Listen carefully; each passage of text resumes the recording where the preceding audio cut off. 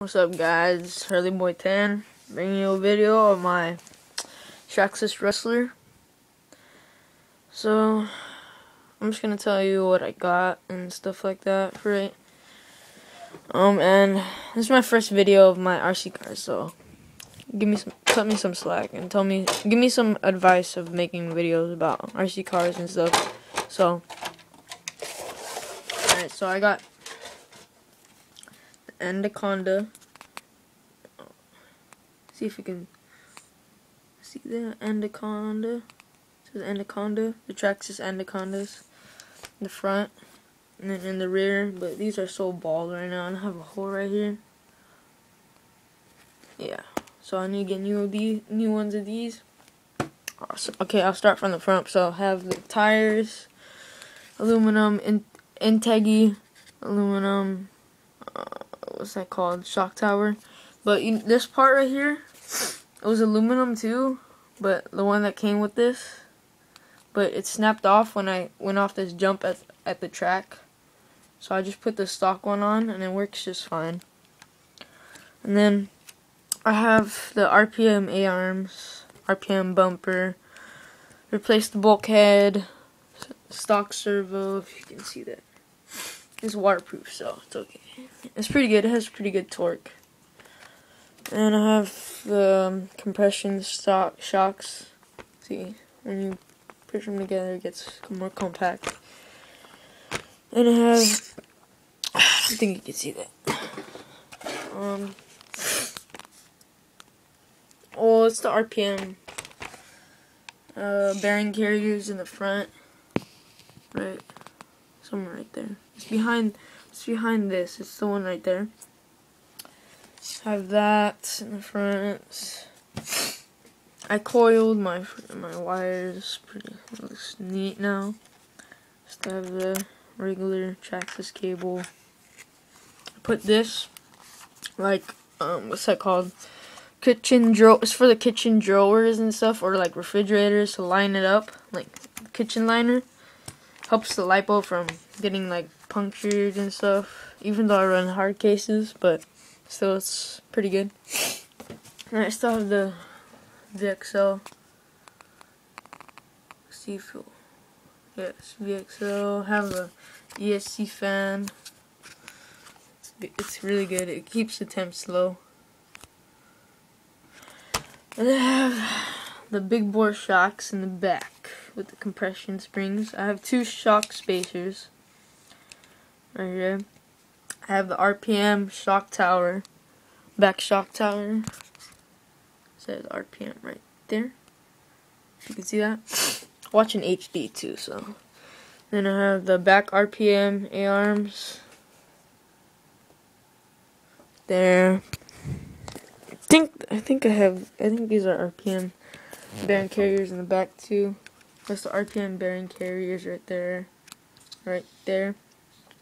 I broke a lot of these I only broke like one in the front and one in the back. One in the front and one in the back at the track, cause I don't know, I was hitting some huge ass jumps. It was fun. And the track that I go to is LRH Hobbies in Placentia, I think. That's what it's called. Yeah. That's a good track. I like that track. It's all clay, so I have my clay tires like in my living room somewhere over there. And then, well, right now, since I'm not at the track, I run the 31 tooth pinion. It's this one. And then let's see if you can see this. This is 48 pitch, 76. Can you see that or not? This is 76 on it. 76 tooth spur.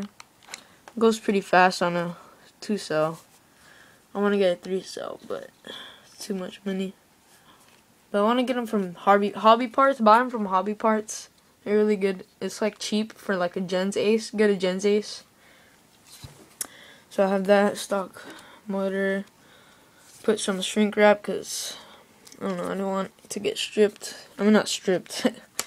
What's that called? Short. I don't want it to get shorted. I have some stickers. A little bit of scratches. Pretty good. And then I have like putty. Let me show you. Oh, it's orange, so I have putty in the tire, so it's like balance when you spin it. So it doesn't have much speed wobbles and stuff like that.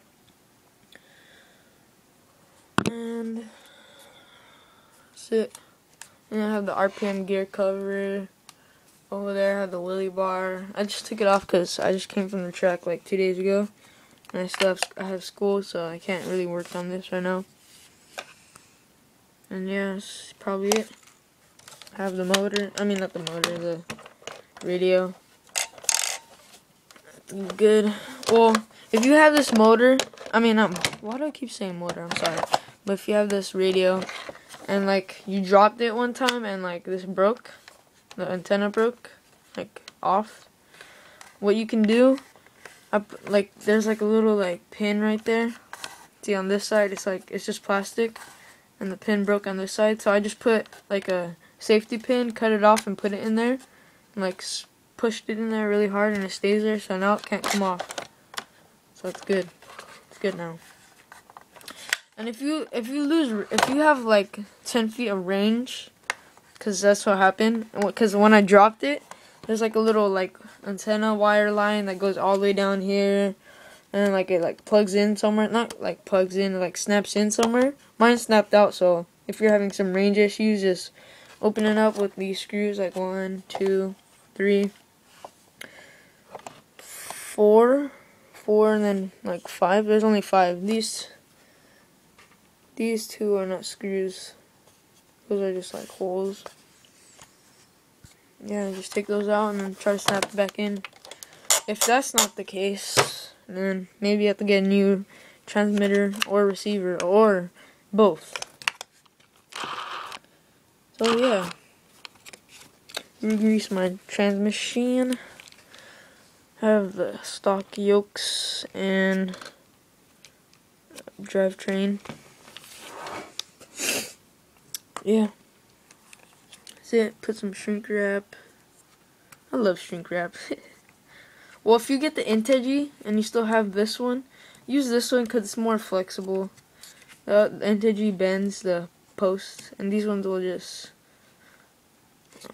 what's that called? Like bend, but it'll go back, so it's okay. It's good.